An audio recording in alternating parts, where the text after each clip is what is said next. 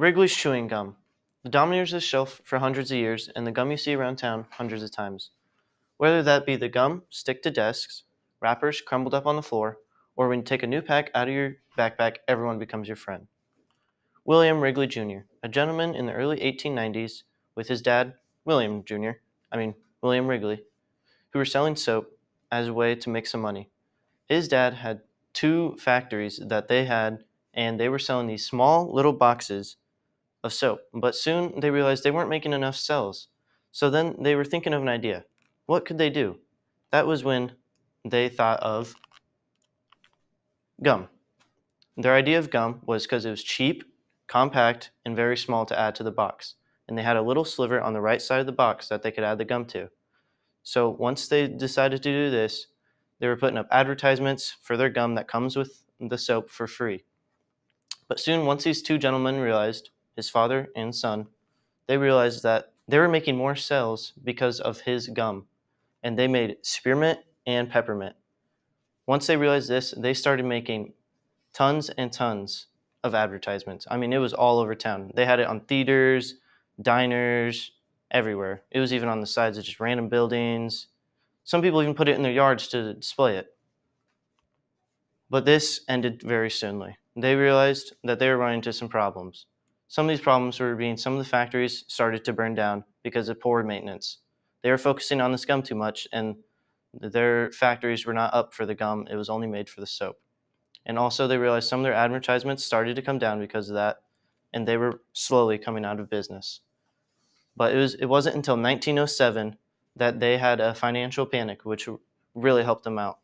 Advertisements were cheaper and easier to make.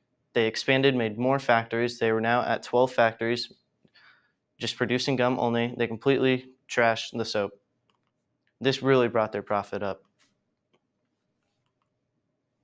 Another thing that William Wrigley did was show that his gum could be like medicine instead of candy. He showed that if you had a piece of his spearmint gum, it could help not only soothe nervous stomachs, but also stressed out minds. And he actually convinced Americans that this would work.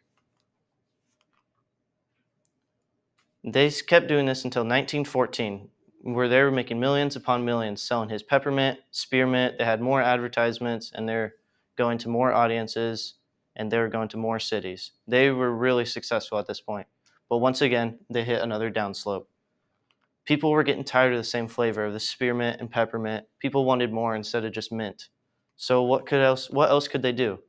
This is where they decided to make juicy fruit, a flavor that has no labeled flavoring, but had this juicy taste. And everyone really enjoyed it because it had that mystery to it, because no one could find out what it would do. And they even sold it cheaper than their spearmint and peppermint, so it got more sales. William Wrigley Jr. kept doing this and making millions upon millions. It wasn't until January 26, 1932, that he passed away. This is where the business stayed in the family and made some of the flavors that you know, like Hubba Bubba, Extra, Eclipse, Five Gum, which I didn't know Wrigley owned that, or Orbit, which I also had no idea that they owned that. In 2015, Mars bought the company and made many different variations that you know today, like the Extra 35 pack, the Extra Gum Refreshers, the Starburst Juicy Fruit, Hubba Bubble Gum, and Watermelon, as well as the Dessert Delights, which I am not a fan of, but some people are. This brought their profit up by 14.1% because they were making cheaper material out of the packages, and they were hauling it cheaper as well. So they were able to bring down the price on the gum because they were making everything cheaper, which just made it more of an impulse buy for people to buy in the store instead of waiting on it and adding it to their purse or backpack. Thank you for tuning in today, where we talked about the history of William Wrigley Jr., the rise to fame of his business and himself, as well as their plans for the future to keep inspiring people and buying their gum.